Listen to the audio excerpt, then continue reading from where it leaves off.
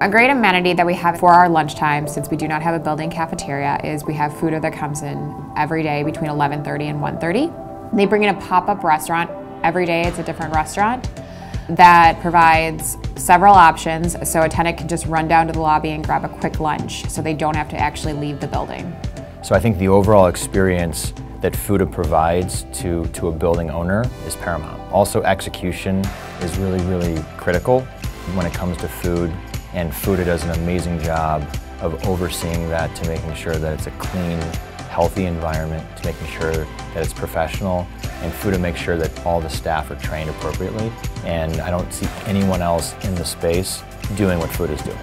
I've been here since 2012. I think Fooda came in 2013.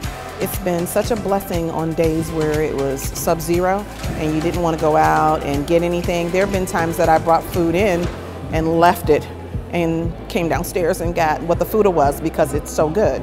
It's convenient, it's reasonable, it's always hot, it's fresh. You really can't beat it.